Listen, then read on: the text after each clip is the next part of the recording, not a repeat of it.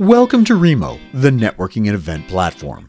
We are going to take the next few minutes to make sure you understand how the platform works and to make your transition to this platform as smooth and simple as possible. When you first enter, you will notice it is set up like an actual event with tables, breakout rooms, and a stage. The default setting for your camera and mic are off. You can turn them on and off by clicking on the icons at the bottom of the screen. The first thing you will want to do is set up your profile. In the top right corner of your screen, you will see your first initial. When you click on it, you will see the Update Profile option.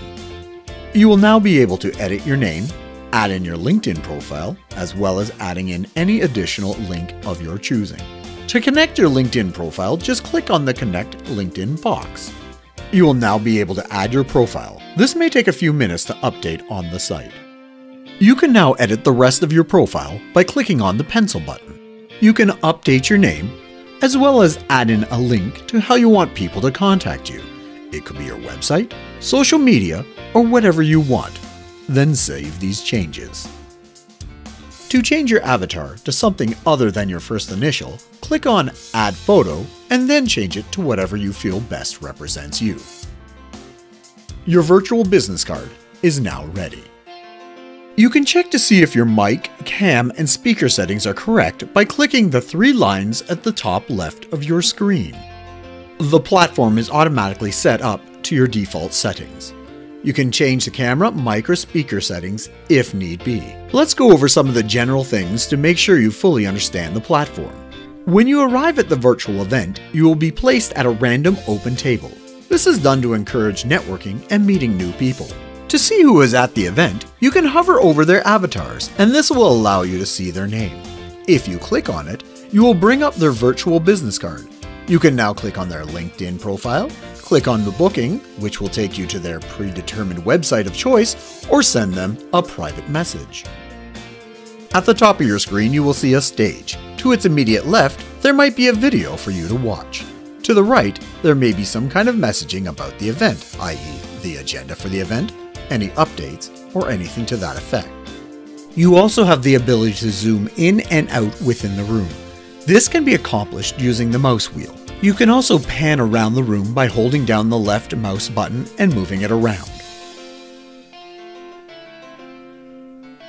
Depending on the number of attendees at the event, there might be multiple floors. To the left of the screen, you will see the virtual elevator. You can visit different floors by clicking on one of the numbers on the elevator. This will take you to another floor and drop you at a random table. While at the table, you can toggle between Tile View and the Room View. At the bottom of the screen, click Tile View to make everyone's screen at the table larger. To get back to the Room View, click on Back to Map. If you would like to make a screen bigger, you can click the four arrows in the top right corner of that window. Click them once again to make it smaller. You have the option to share your screen with people at the table. That can be found at the bottom of your screen. To turn off Share Screen, click on the Share Screen icon. You also have the ability to bring up a whiteboard for sharing ideas. Everyone at the table will have access to it. This can be closed by clicking on the X at the top right of the screen. It's easy to move between tables. All you have to do is double-click on the one you want to move to. On the right and left of the screen, you will see breakout rooms. They function essentially the same as the other tables. The only difference is that they might be sponsored. If they are, then there will be a logo just above, and you will be able to click on those logos in order to learn more about the sponsors. At the bottom of the screen, you will see the chat icon. There are three options for chatting. There is the general chat, where anyone at the event can read what is being typed. The table chat, where only people at the table can read it. And private chat, where only whomever you are speaking with can see and read it. You will know that there has been something posted, as a number will appear in the chat. Finally, there is presentation mode. This happens when someone goes on stage to speak. When this occurs, your mic and camera are automatically turned off.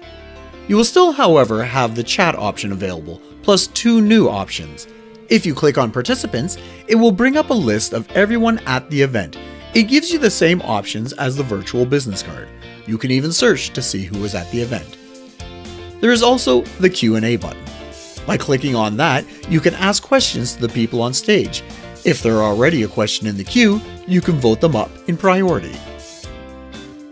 Technology can be wonderful, but it can also be infuriatingly frustrating. The simplest solution to most problems is to refresh your screen. That usually resets any issues you might find you have. You also may find that your audio or video connection isn't great. This could be due to your internet connection. At certain times of the day, the traffic on the internet can get quite busy and slows down the transference of data. It doesn't matter what program you're running, there's no way for a program to solve that issue. You also may find you can't see or hear anything. First, check to see if your mic or camera is on. If yes, check the settings to make sure they are all set correctly.